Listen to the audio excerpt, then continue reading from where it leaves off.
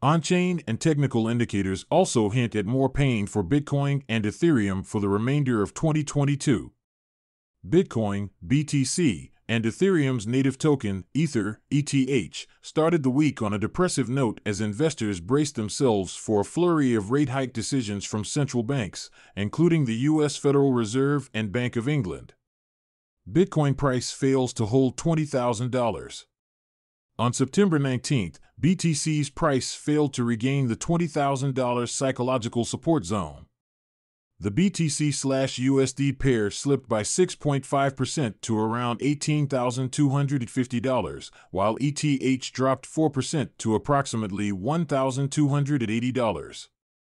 Their gloomy performance came as a part of a broader decline that started in mid-August, wherein BTC and ETH wiped a total of 28% and 37% off their market valuation, respectively.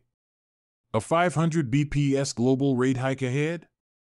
This week, the Fed and a number of its global peers will potentially attack rising inflation by further raising interest rates.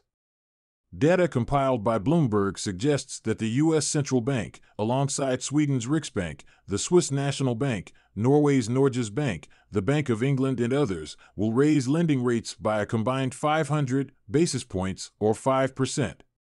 The market's riskier assets have reacted negatively to these upcoming policy meetings. Last week, MSCI's flagship Global Equity Index, ACWI, which combines developed and emerging market stocks, fell 4.25% to nearly $84. At its peak, the index was trading for $107.39 in November 2021. Interestingly, Bitcoin and Ethereum peaked in the same month at $69,000 and $4,950, respectively. Therefore, this growing correlation against the prospect of global rate hikes could continue to pressure BTC and ETH lower despite their growth-oriented narratives. Instead, investors may seek safety in low-volatile assets, including the U.S. dollar and government bonds. For instance, the U.S. dollar index, a barometer to measure the greenback's strength, rose by 0.5% to 110 on September 19th after its highest weekly close since 2002. Similarly, 6-month U.S. Treasury notes yield 3.79% if held until maturity, thus offering investors a safer investment alternative with guaranteed returns in the short term. Similarly, the U.S. 10-year Treasury yield has surpassed its June high when Bitcoin dropped to yearly lows. Other shorter-dated and longer-dated T-bills yield similar returns.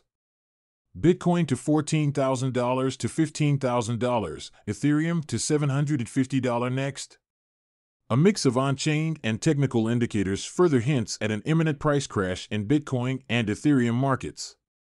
First, the Bitcoin spent output age bands, 7 to 10 years, which tracks spent BTC and bundles them into categories depending on their age, showed the movement of more than 5,000 BTC on September 4th. MACD_D, a user at the on-chain analytics platform CryptoQuant, argues that this is typically bad news for the price of Bitcoin.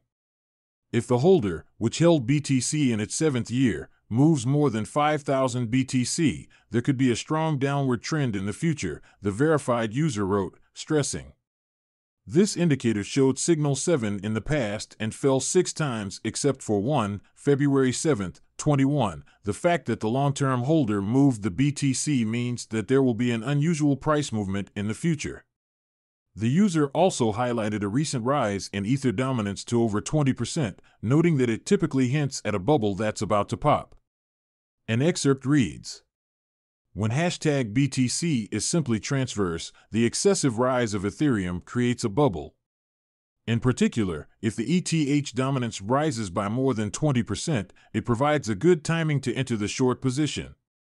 From a technical standpoint, Bitcoin has entered the breakdown stage of its prevailing bear flag pattern, now eyeing an extended decline toward the flag's profit target at around $14,500 in 2022. Meanwhile, Ether has also been breaking out of a symmetrical triangle. As a result, ETH price could drop towards $750 if the bearish continuation pattern plays out, along with weakening technicals for the ETH/BTC pair as well. In other words, a 40% ETH price crash is on the table before the end of the year.